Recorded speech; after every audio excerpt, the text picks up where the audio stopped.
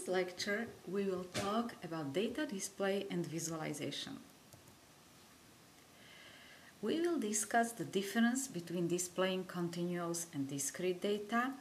We will show examples of different color tables for different types of raster data. We will also show many examples of three-dimensional visualization, and throughout the lecture we will focus on visualization as tool for data analysis rather than as tool for creating maps. First, let's look at the difference between display of raster and vector data. It is important to remember that all display of digital data uses raster because our screens are raster. However, raster and vector data behave differently. First, what happens when we display raster data such as imagery or digital elevation models when we zoom very closely? And what kind of issues do we have to face when we are displaying large data sets that have more grid cells than we have pixels available for our display? And how does that compare with vector data? So let's look at some examples. Here we have a raster digital elevation model displayed along with vector data major roads. So when we zoom in, you can see that for the raster data we start to see the pixels.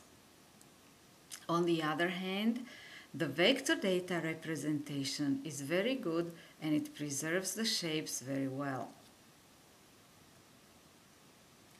Another issue with raster data is when we have very large rasters and we can't display every cell that we have stored in the raster data set. And this is especially issue for raster representation of lines or points, because if not all grid cells can be displayed, some features will get lost. So let's look at how it will look like. So for example, here is a zoom in of streams represented as raster. These streams are part of a very large data sets with thousands of rows and columns. When we zoom out to see or to display the full data set, you can see that the stream network essentially falls apart because some of the pixels are not displayed. So essentially this is how this network looks like. So you can see there are missing pieces here. There is a big chunk missing here.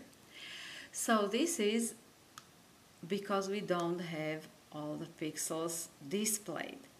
However, if these data are converted to vector representation, when we zoom out to full size of the vector data, the continuity in the streams is still preserved.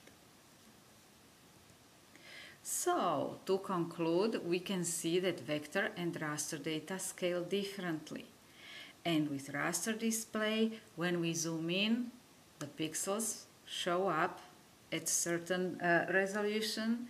And when we display large rasters, some pixels may get lost and we can lose the structure of the feature. But of course they are still represented in the dataset, we just don't see them. With vector data display, zoom in and zoom out with the data is scalable and it preserves the shape. So during the last lecture, we have shown some conversions between raster and vector data, and one reason is that sometimes we want to have raster data represented as vector data because the display scales better. Now let's look at color. Color is a very important tool for displaying raster data. we need to keep in mind that each color can be defined as a combination of red, green, and blue, and each of them can have varying intensity between 0 and 255. So for example, white will have all red, green, and blue 255, black will have all zeros, and here you can see that, for example, yellow will be combination of red and green, and you can see that yellow here is between red and green. So let's see whether you can find out what cyan color will be. So you can see it is here, and it will be combination of green and blue.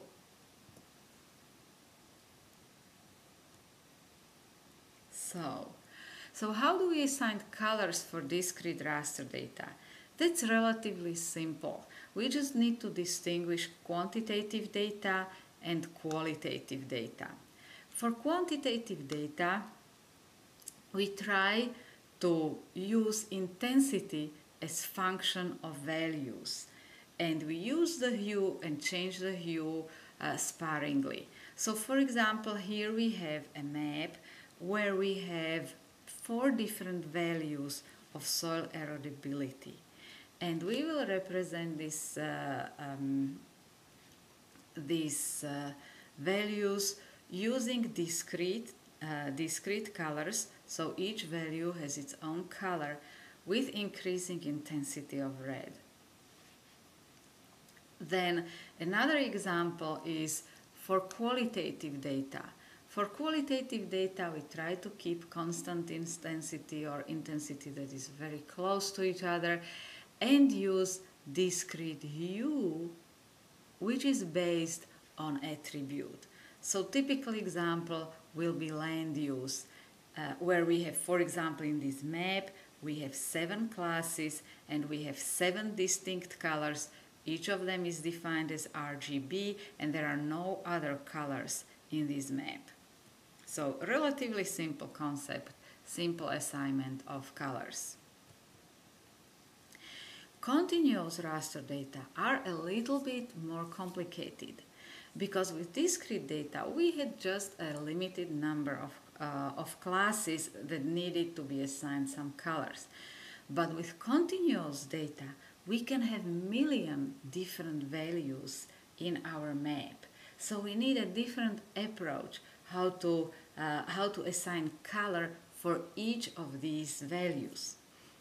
So here are some approaches. One of them is discretization. So what we can do, we can change the million values that are in the map. We can classify them into smaller number of discrete categories, 15 or 20. And then we can assign the colors the same way as for the discrete maps. However, of course, we lose some information because we have really reduced the number of values which are represented in the map. So another and most common way is the continuous color table. And these continuous color tables use interpolated values of RGB, red, green, and blue intensities in to assign color for each unique value in the raster data sets. And these continuous values can be assigned in different ways. They can be assigned with uniform interval, they can be histogram equalized, or they can be distributed along standard deviation. And there are additional methods, and we will show some examples. So for example, here we have the example between continuous interpolated colors and discrete smaller number of categories. So you can see here we have the digital elevation model where we have floating point values from 56 to 155. And we can reclass it to 6 categories, and then each category will have its own number, and then we get map like this. And you can see that in this map we have really lost some of the information compared to the continuous map. And I'm mentioning this type because this is very often the default behavior in some geographic information systems. For example, for some maps, ArcGIS would default the color table to 6 categories. So it is a good, if this is not enough, if you see that you are losing too much information with 6 categories, it is a good practice to increase the number of categories or to switch to floating point continuous representation.